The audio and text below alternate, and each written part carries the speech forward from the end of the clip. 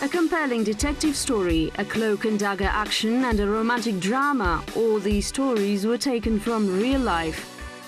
The history of Kazakhstan is inseparable from the world history. Reflections on history, our version. A forbidden topic of Pushkin's work.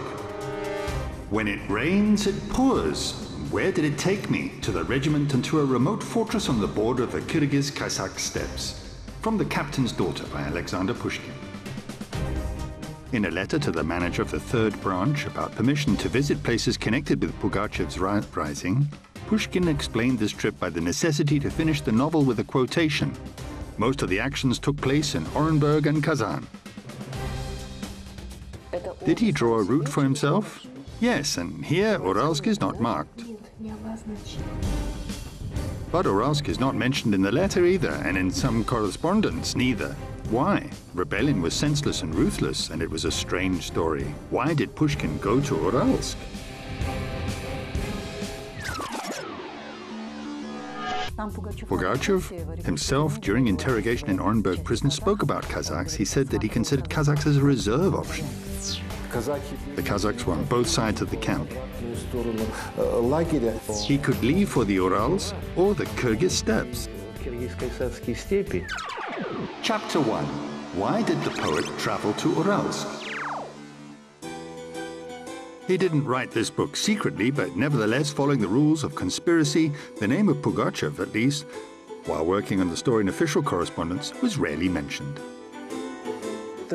This topic was closed, the archives were hidden, and there was no access to it. Traveling was unusual from the very beginning. It wasn't the rule of writers of those years to have business trips. In addition, Pushkin went only when the history of Pugachev was almost written. He'd worked 2 years in the archive beforehand. Pushkin's trip to many contemporaries was absolutely incomprehensible. Why did he travel such a long distance to talk to living eyewitnesses?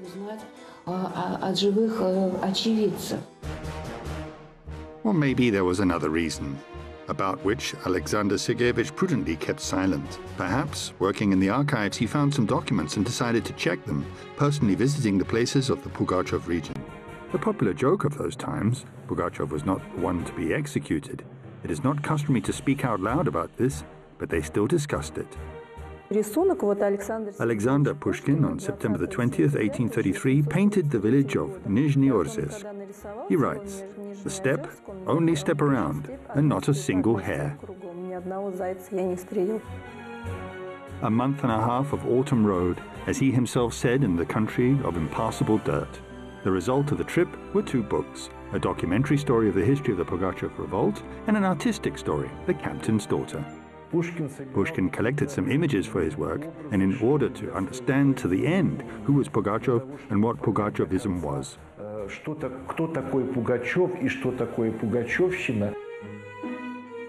At Uralsk, Pushkin arrived from Orenburg on September the 21st, presumably accompanied by Vladimir Dahl. Perhaps it was he who advised the poet to go on this trip. Dahl was very interested in local people's legends, and it was just what Pushkin needed. The Belogorsky fortress was located 40 miles from Orenburg. The road ran along the steep bank of the Yaik.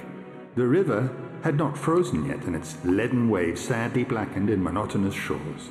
Behind them stretched the Kyrgyz steppes. From The Captain's Daughter by Pushkin.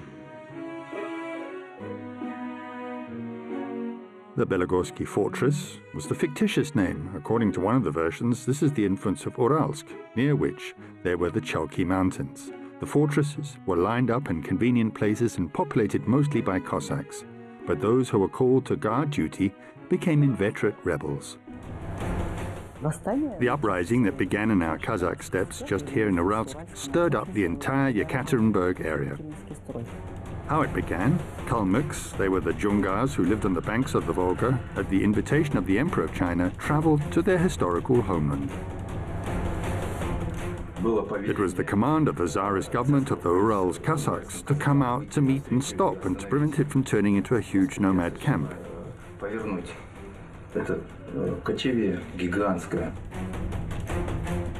The Cossacks did not obey.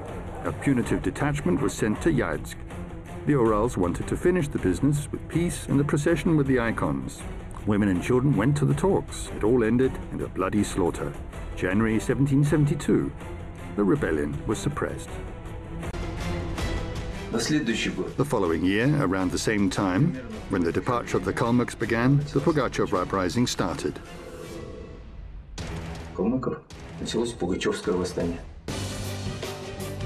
And those who were not executed and not exiled to penal servitude joined Pugachev. Or did Pugachev join the riot? He appeared in Yaisk at the end of the same year and declared himself Peter III, the husband of Catherine II, who was overthrown by his wife and died under strange circumstances 10 years before the riot. Chapter 2. French nobility with a Turkish accent. A double portrait of international scale, the Pugachev Museum in Uralsk. St. Petersburg artist Bogoslovsky in 1937, almost in the middle of the 20th century, during the restoration, finds Catherine and leaves her there. If further erased, then he would erase Pugachev. It's interesting that Pushkin has two interpretations of Pugachev. One option, charismatic, cruel and magnanimous in The Captain's Daughter, and the other is dependent and similarly cruel. And anyway, maybe some agent of enemy forces. He even offered the army to go to the Turkish Sultan. Supposedly, he would have a good salary to pay. He persuaded the Cossacks to flee in the region of the Turkish Sultan. That he had 200,000 rubles procured at the frontier and 70,000 worth of goods, and that some guy named Pasha, immediately after their arrival, should give them up to 5 million. From the history of the Pugachev revolt by Pushkin. Pugachev, like a Polish nobleman, and here he is in the general and Turkish Sultan with his feather. The second half of the 18th century, Russia was at war with the Ottoman Empire, supported by France, to which the disorder is profitable. With Pugachev's participation, it took incredible proportions, so that the commander, Suvorov, was removed from the Turkish front and sent to suppress the rebels. After all, in Pugachev's, to some extent, they saw a spy of a Turkish sultan, because he raised an uprising during the war. The Pugachev uprising did not have any similarities in history, not only in Russia, but also in the world. This is the most organized uprising, the most multinational and large-scale. And at the head, an illiterate Cossack. But Pugachev, even during interrogations, rejected suspicions of involvement of foreign forces in the riot. Yes, and the Empress Catherine, calling the rebel Marquess, strongly rejected even the idea of foreign interference. It was not profitable for her, and the image of the country after all. And again, secrets. Whom did they execute? There is one very interesting thing. You understand, after all, Pugachev, King Pugachev, when he was being taken to be executed, these are two different people. Even in Pushkin's time, a few decades later, there were tales of Pugachev's escape to the Kyrgyz-Kazakh steppes. Money for escape was received from the foreign treasury, and Kazakh sultans helped him too.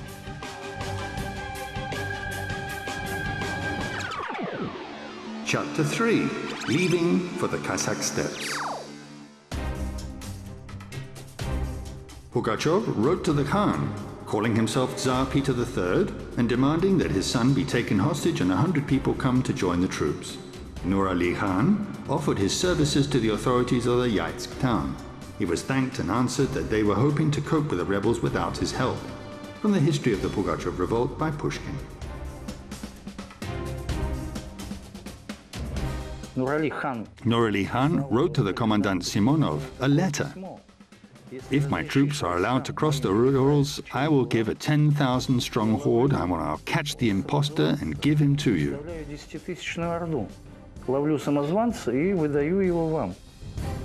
Simonov, the commandant of the Yaisk town, was simply afraid.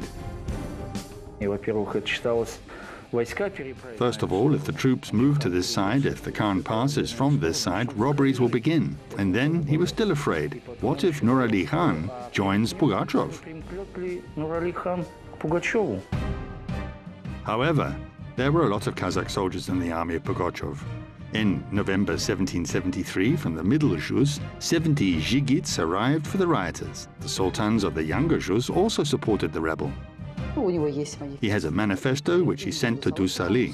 The Sultan actively supported him after giving his son Seydali as hostage to Pugachev, and he died in this war. And when already his troops were defeated, Pugachev wanted to go to the Caspian Sea, to Guryev, hoping to somehow get into the Kyrgyz-Kazakh steppes, writes Pushkin. But he was captured by his own Cossacks.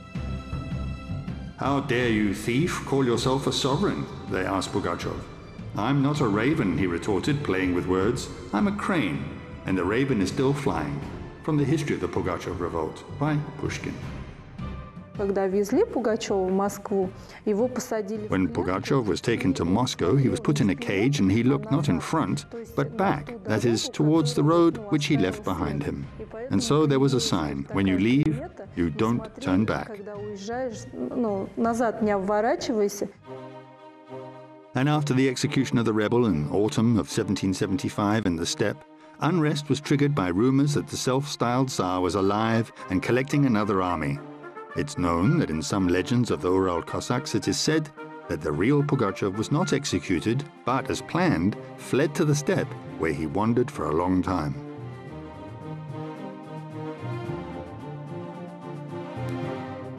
They say that Pushkin, on his arrival in Uralsk, showed to contemporaries of the rebellion a portrait of the real Tsar Peter Fedorovich, whose face did not resemble Pugachev's at all. I heard that in this portrait of the Cossacks recognized the same person who was in Yaiz, Vladimir Korolenko, the Pugachev Levin, in the Level.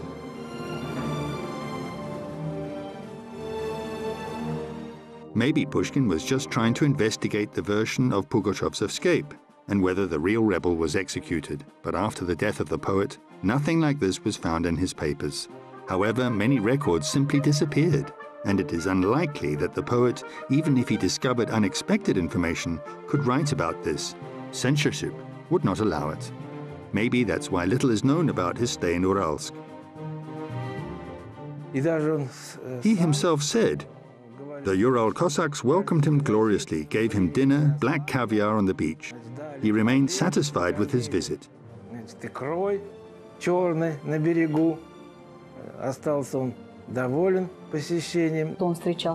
He met in the old cathedral with the priest Chervyakov. This building is still preserved, and asked the priest, "How did cruel Pugach treat you?" "He is Pugach for you, but for us, he's the great Tsar Peter Fedorovich." We have no idea now whether Pushkin traveled to Kazakh nomadic places, what legends he was told there. It's unclear, but somehow Pushkin had the translation of the poem Kosi Korpesh and Bayan Sulu. The text was kept in the poet's archive. The researchers suggest that Pushkin's plans were to create more than one story, the material for which would be the Ural's travels.